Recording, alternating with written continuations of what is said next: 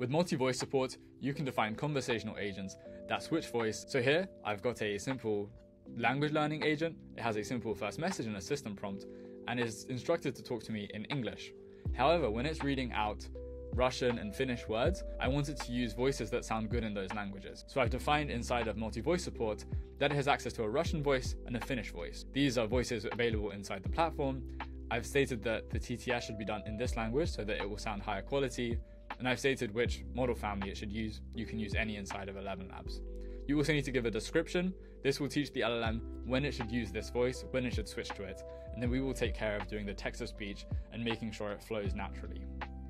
From there, once you've got that set up, you can just have a conversation, and at the right points in the conversation, the agent will use a different voice.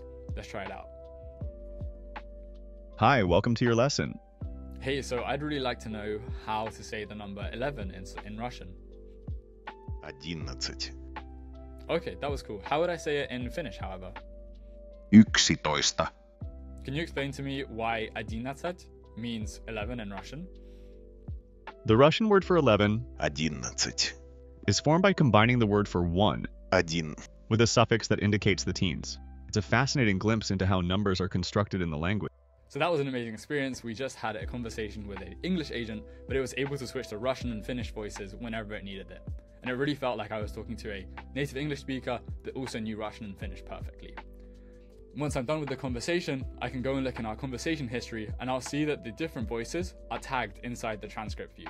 So I can see here that the agent spoke here, and then the Russian voice was used here, the Finnish voice was used here.